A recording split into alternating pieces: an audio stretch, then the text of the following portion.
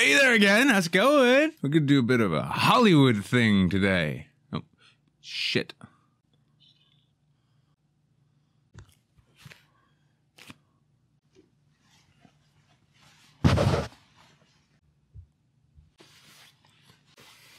The sleeves. There we go. Now I feel ostentatious enough to talk about this.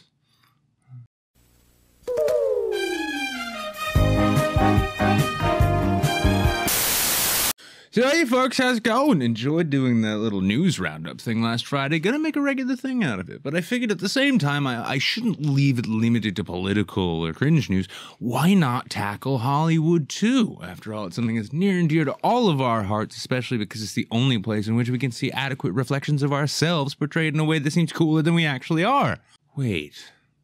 So, to begin, we've got a story you probably heard about. This is all from last week, so we're sort of doing a roundup, wrap-up thing. But, we're going to start it off with Scarlett Johansson. That's right, Scarlett Jo became the center of a social media firestorm with bloggers from left getting really upset about the fact that she was cast in the lead role of an upcoming film called Rub and Tug, where she was going to portray Dante Tex Gill, a trans man from the 1970s, if memory serves, who was something of a notorious hustler. Now, Gill, in his time, ran a massage parlor, brothel sort of deal.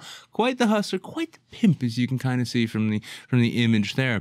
But all the same, Johansson was tagged and cast and hired on for the lead role, playing Gill in what I imagine would be something of a biopic outlining what went down. And of course, because this cisgendered straight woman was cast as a trans man in a film, well, I mean, literal busloads of trans people were just murdered in the streets upon the hearing of this. But all in all, sarcasm aside, this is yet another instance of pointless, feckless outrage, in my humble opinion, and one which we were all really treated to, especially if you're on Twitter over the course of the last week, especially when the beginning of the old firestorm itself was at least initially announced.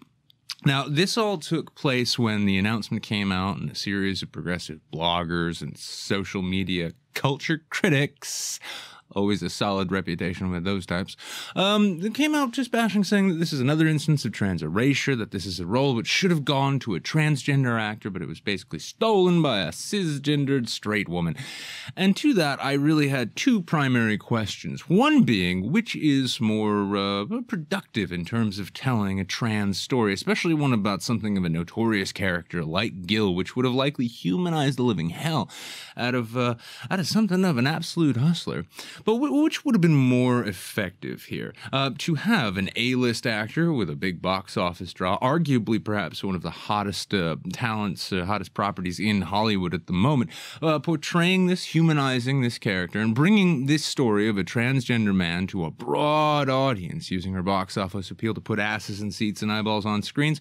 Or would it be better for this to be something of an art house flop, the kind of thing that maybe gets small amounts of tractions when certain bloggers give it glowing reviews because of its wokeness and progressive ideology, after a transgender actor who may be relatively unknown was cast? Now, it was funny because in the course of the discussions and the debates and the arguments, which exploded mainly on Twitter, I found that very, very few people had any actual filmmaking sort of criticisms to offer about this story, and almost universally sort of reverted to the notions of representation on screen, as though that is somehow the most empowering aspect of telling a story about a person who is not who they are portraying. Now, in this, it's rather easy for a lot of people to forget that actors are not actually the characters that they're playing, but all the same, it didn't stop a bunch of people from getting really upset.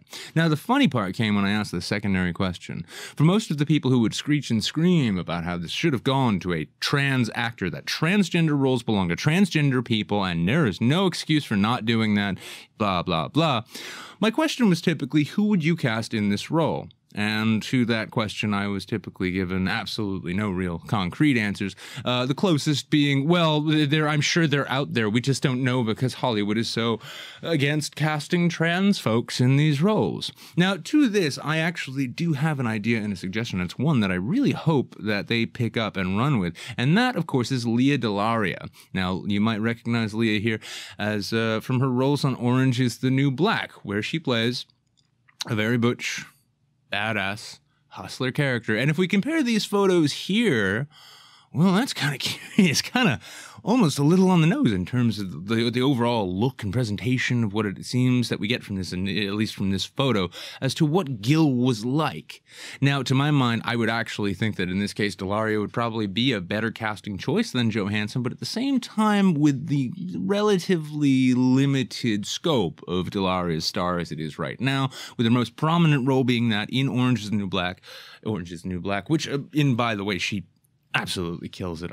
Even though that show is so heavily laden with very sloppy, very obvious, progressive, feminist messaging, it's all the same still a great show, and Delaria absolutely kills it.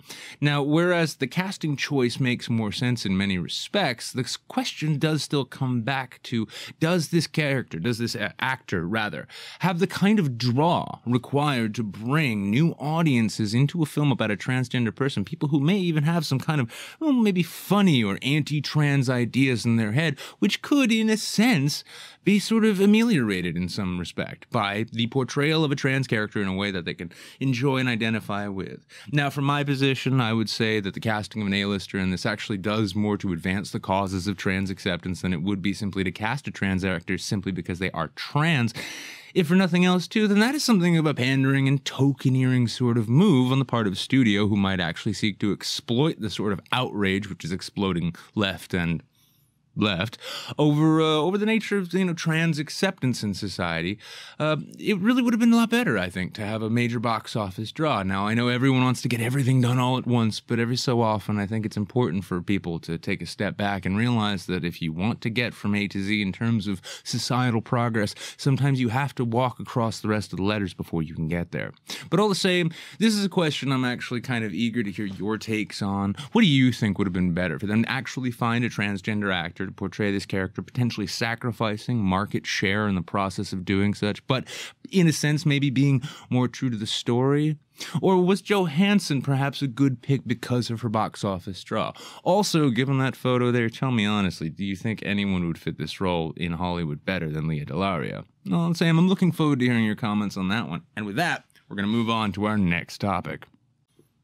So on to our next topic. For this one, we actually come to an instance in which it's Dwayne "The Rock" Johnson who's actually caught a little bit of attention. Now, before we get into this story, I want to clarify at the top of this that though I find the diversity and inclusivity narratives that seem to be strewn around every discussion about popular culture and media in general to oftentimes be really cringy, every so often I do find that there is a certain level of validity to them that maybe is oftentimes overshadowed by the eagerness and overzealousness on the part of those who want to make the most just and equitable society possible by whatever means possible, that they sort of gloss over some of the more finer nuances of the thing. But we're going to jump into this story here, and it's around The Rock in his new film, Skyscraper. The Pearl is the tallest, most advanced building in the world. You've built a vertical city, but you've brought with it every single safety and security challenge that I could think of. We thought this floor was empty. So did I. If we're gonna get out of here, you're gonna have to tell me the truth. There's a reason they chose this building. Now, I, for one, am not particularly excited for this, as it looks like a rather generic sort of action-adventure starring The Rock, in which he plays a security contractor who has to save a bunch of lives or something, burning skyscraper. There'll be plenty of dangling from open windows and great, astonishing heights, and undoubtedly a portion in the movie in which the character's amputated leg comes into play in some major way. Now, all the talk about the movie aside, as we can see, I mean, there's not a whole lot to get, at least in my opinion, altogether excited about when it comes to this film. It doesn't look like anything more than generic action schlock, and that's something that summer audiences really do enjoy. However, following this and following playing an amputee, a disabled person with a missing leg, The Rock has actually now taken to becoming something of a disabilities advocate, saying that society in general, and specifically Hollywood, needs to open up more opportunities, more doors to disabled people, saying that Hollywood really needs to just basically step it up and start casting more disabled actors in roles in major feature films. Now, to this, I am kind of forced to scratch my head, as in the article listed here, he does actually sort of praised for standing up and speaking on the behalf of the whole disabilities or disabled community, to which I'm, again, sort of forced to ask myself, what is the defining characteristic of this community? Is it one in which anybody who is anything short of able-bodied qualifies as disabled and is therefore part of the community? Could we say that the sheer numbers of actors with very obvious personality, emotional and mental instability and mental issues and mental health issues themselves qualify as disabled being cast on the regular? Or is it only for things of a more obvious sort of nature? Are we talking about developmental disabilities? Are we talking about amputees, people with lost limbs, people with medical conditions? I don't know. Now, all the same, in this, he plays a man, an amputee, missing a leg.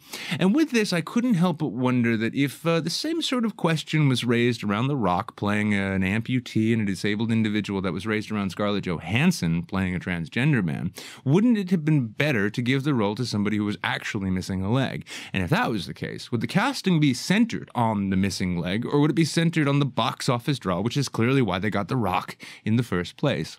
Now, personally, I am all for real honest diversity and inclusion sorts of efforts, as long as they're done well when it comes to the nature of art and film.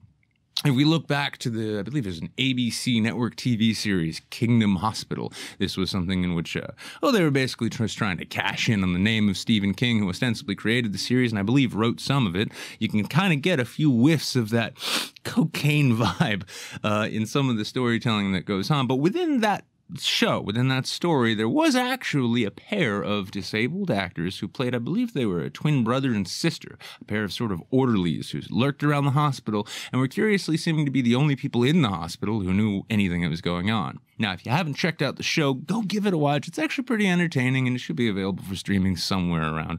But all the same, these two actors, they, I believe, had Down syndrome. They were very, obviously developmentally disabled. Yet, in the same token, that really didn't factor in all that much to the characters that they were playing. Those same characters could have been played by perfectly abled people otherwise, but I actually do think to a certain extent, because of the sort of innocent charm that their disability brought to the, at least, aesthetic of the character, which masked what was obviously a deeper understanding of some really twisted plot points going on, it really actually added a lot of sort of spooky kind of gravitas to them and their scenes. Now, all the same, though, I have to wonder if in the course of our efforts to strive for a more just and inclusive and equitable society, if maybe we're not altogether rushing headlong into something in which anybody who is anything short of the perfect able-bodied cis white capitalist person, I don't know, if they're going to start be given jobs as a matter of sort of tokenism so that the studios and perhaps even whatever limited audiences go out to see them on those bases can demonstrate in a virtue signal just how woke they really are. Are we barreling towards a time in which we're going to be recreating things from the early to mid-90s in which every cast required that they have at least one disabled person in a wheelchair, and maybe we'll call them Wheels? Yeah! Or are we going to find this shit sort of dropping by the wayside and finding ourselves maybe moving towards a place in which we maybe value performances based on the skills and draws of the performer rather than the token aspects of their personality or demographic? I don't know. Is it going to get worse or is it going to get better? I leave that question to you. Now, for the final story, we've got something just as fun. So for this final story, just to make sure that we didn't spend all of our time bashing those crazy lefties and their crusades and campaigns to make the world just and equal, well, we're going to actually look to Sacha Baron Cohen. That's right, everybody's favorite, IRL film troll, as a sense. This Borat / Bruno / the dictator himself is back at it again, this time on Showtime. Now, as usual, Philly D totally beat me to this story, so I'm going to leave out sort of the details that he went into, and if you really want to get more on that, feel free to go over, check out his video as well. But for my part, what I found really funny about this was that we found, once again, that old horseshoe theorem that everybody hates to talk about seems to be in full effect once more. This, of course, being because in his new show, Who is America?, Cohen actually made his way in very heavy disguise in a multitude of characters so rich and thick that you'd think that perhaps he'd single-handedly produce Bad Grandpa at some point, trolling the living shit out of conservative commentators and political people, and doing everything from hosting events where he was encouraging guns to be given to kindergartners and getting a number of prominent conservative Republicans to agree with it, as well as sort of just You gotta wonder what the fuck these people are thinking when they get involved in something like this. All the way up through Sarah Palin. Now, Sarah Palin's interview was the one which seemed to grab the most sort of headlines when he posed as a disabled military veteran and held one of his sort of mock interviews where he rather cleverly sort of guided and goaded Palin into saying some things she maybe looked stupid saying. I know it's a major change of pace from Palin. We all know her as an absolute genius, member of Mensa. I'm pretty sure she's got 5 PhDs at this point, and she never makes a gaffe. But all the same, here she was coming out into the media, being rather offended at the whole notion, saying, "Who do you think you are?" This was actually followed up by another one of his targets, Joe Walsh, who, if you're on Twitter enough and you look at like the right-wing Twitter sphere close enough, you'll find Joe Walsh popping up over and over and over again. He's a former House rep turned conservative radio commentator, and after admitting that he was duped by Cohen, actually stepped out and began openly calling for a boycott of the show. Now, if you're wondering why I brought this up, in addition to the fact that it's hilarious to see people of these profiles getting trolled in such thorough and brilliant ways as Cohen is able to offer us, it is a funny thing, too, when you consider that dreaded horseshoe theory and how it consistently sort of proves to be right. Now, in general, when we hear about a bunch of people upset on political grounds, calling for a boycott of a given film or piece of art or piece of fiction or even piece of music, we typically, and rightly, usually universally start to think of it as a sort of left-wing thing. The same sorts of people who are upset about Scarlett Johansson playing a trans man are typically also the ones who call for boycotts because things aren't inclusive enough or because they think that it glorifies something they don't like or otherwise just offends their delicate sensibilities. Well, here we get a really great example of how the right wing, in this case Joe Walsh and co., are perfectly capable of emulating that same behavior to a T. Here he is calling for a boycott of Baron Cohen's works, and openly on Twitter admitting to the fact that he was openly duped. Sarah Palin is up in arms, and naturally decent swaths of the American right wing are sort of expressing some form of outraged sympathy with these people as they go forward. But what do you think? I mean, are we approaching a time in this sense in which it's going to become genuinely difficult to distinguish between left-wing and right-wing outrage if you take the words out? It kind of reminds me of that old game, Tumblr or Stormfront, in which certain keywords are removed from given phrases and makes it utterly impossible to determine whether or not we're talking about third wave social justice feminists or neo-fucking Nazis.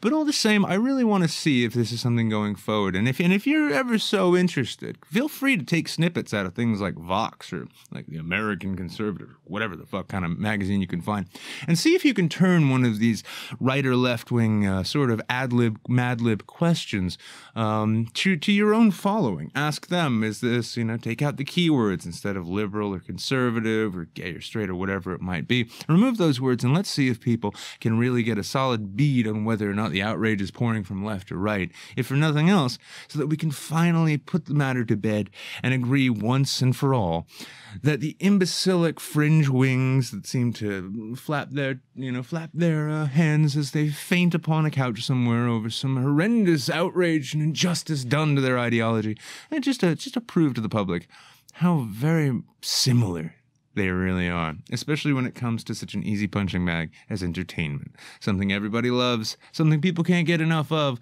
and something which is apparently now tasked with representing the truest ideals of given ideologues and philosophies, rather than just being entertaining films. So this has been your Fit to Spin. That's all the Hollywood news that's fit to spin. See, I'm kind of developing this here. I thank y'all for coming back around. I hope you're enjoying this sort of new format. There will be more of the old style videos coming out as well as more of these sorts of things, topical things about things going on in the world, because they don't stop all because I try to ignore them, apparently. But I appreciate you coming back around. If you haven't already, leave a like on this video. Hit the subscribe button if you haven't. The numbers are kind of starting to waver. It's almost like my channel might not die. That would be fantastic. And if you don't want the channel to die and you don't want me to starve to death, of course, there's links down below for ways you can support this channel and the work I do. Things such as Patreon, PayPal, Maker Support, and all that. Additionally, you can always catch me over at the YouTube Saints every Sunday night at 10:30 Eastern, 7:30 Pacific time. And then on that other streaming site, night that we're not allowed to mention on YouTube anymore, apparently. Every Thursday night, rather, 7:30 p.m. Eastern, 4:30 p.m. Western. Jeff Holiday and I try to sort of act as internet oncologists, diagnosing the cancer we find around the web and having a good fun time and maybe a few beers in the process. That all being the case, though, thank you once again for stopping by, and I look forward to seeing you in the next video. Kindly get out of here so I can shut these lights off. They are fucking killing me in this summer heat.